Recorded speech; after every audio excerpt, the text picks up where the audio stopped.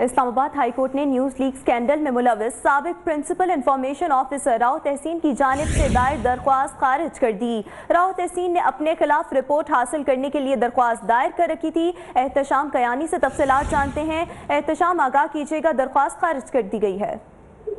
जी बिल्कुल, देखें, news leak scandal का जो मामला था उस पर साबिक जो प्रिंसिपल ऑफिसर हैं राव तहसीन, उनको ओहदे से हटा दिया गया था और इस हवाले से राव तहसीन ने एक दरखास्त दायर की हुई थी हाई कोर्ट में कि उनको क्यों ओहदे से हटाया गया है और उस रिपोर्ट में क्या है जिसकी बेस पर उनको ओहदे से हटाया गया।